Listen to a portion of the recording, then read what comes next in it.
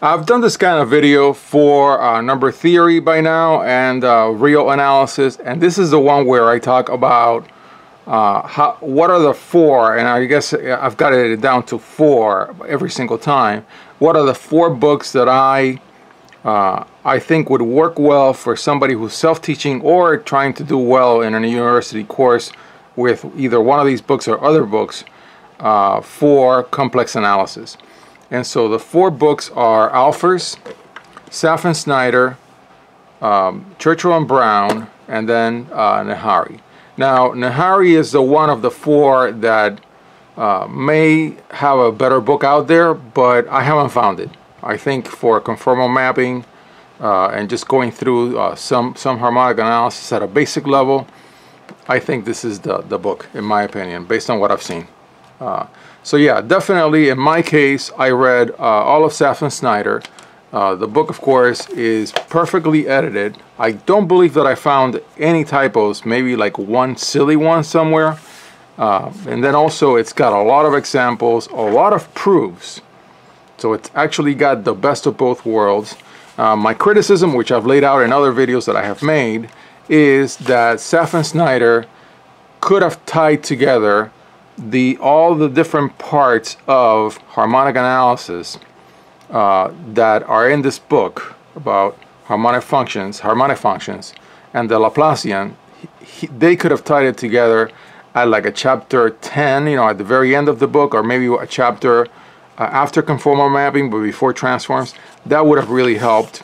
And I think in my case, I had to use Nehari. I've had to kind of, okay, this is what they really meant, and to put it all together. Just a little more would have made this book perfect, and I don't even think I would have gone for a Nehari if that had been the case. So yeah, and as I've mentioned before in videos, these books, actually all four books follow a very similar pattern. Talk about complex numbers, talk about analytic functions, then elementary functions, especially the whole thing about branch cuts and branch points. Very interesting, very difficult, I found. Complex integration, series, residues, conformal mapping, and then in the case of Saff and Snyder, he does transforms. So yeah, the book is excellent. I highly recommend it for a beginner, somebody who's never done any complex analysis. I had done a little bit way back when in engineering, but I hadn't really done 95% of this book. I've done a little bit of Laplace transforms, and that was it. Alfers is sort of like the Baby Rudin of analysis, but I believe it's actually better because it is really well written, really approachable, and I continue to find to this day, every time that I look for a concept that I consider advanced and interesting, it is in here. It just is, always. I was even looking at subharmonic functions. And it's somewhere back here, just as a test. I'm going to do it right here. So subharmonic functions, 245. Let me see. Page 245. And it's the Dirichlet problem, all right? And then he goes into subharmonic functions. So yeah, Alfers is really the hardest of the four, in my opinion, and the best also. But I just wasn't ready for it. I do self-learning, so I'm very limited. I need answers, for instance, and I need to be treated like a baby. I'm sorry, but that's where I am in my hobby, which is all this is for me. In your case, it may be your major, you're a math major.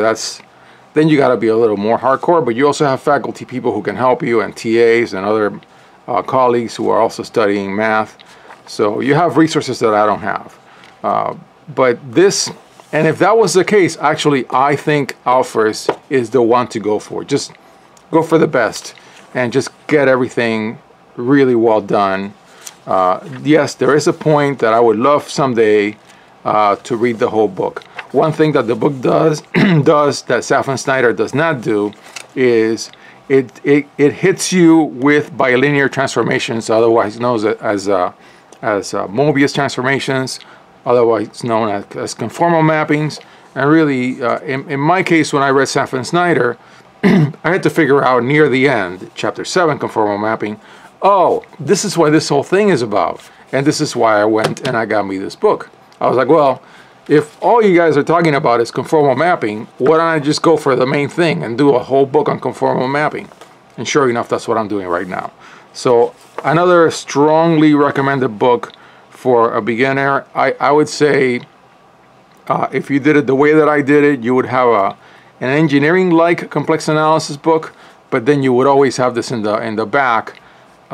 You know, I'm saying as a backup for any time you read something and you're like, how much more is there to this? It's in here. Okay.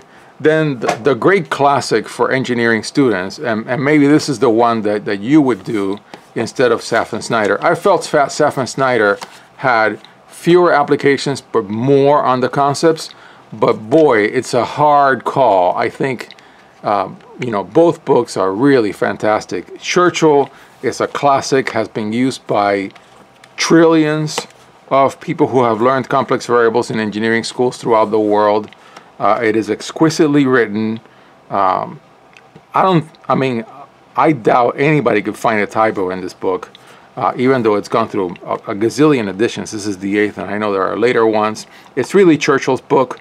Churchill passed away, Brown took it over, and so I think the very early editions are all just a Churchill book. That's why I always get tripped up when I talk about this book. I always say Churchill and Brown instead of Brown and Churchill. But either way, may he rest in peace. Churchill left behind a great complex variables book.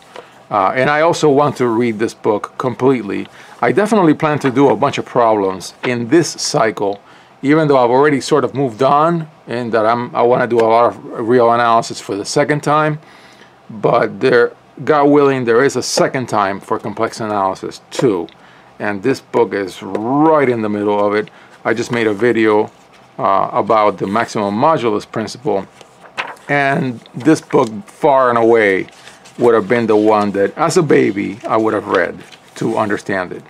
And then Conformal Mapping by Nahari is the one that's a little, you know, the challenge book.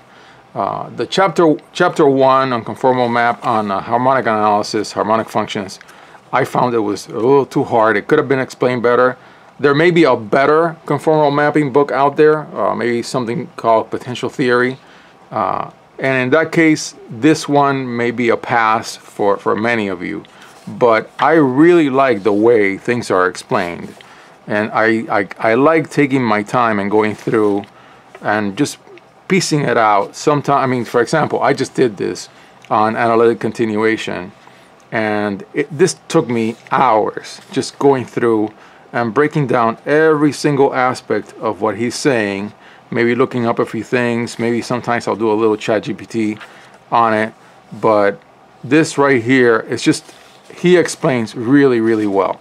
So I also think this is a good book, yet I have not read the whole book, but it reminds me a lot of Niven for number theory, where it's just a higher level. And so that means that at times you're going to be like, wow, this is hard reading. And yeah, this book has given me at least one headache, but no pain, no gain. So those are my 4 complex analysis books that I think are like recommended by me based on my experience. If you guys want to try it, any one of them, and have a great day.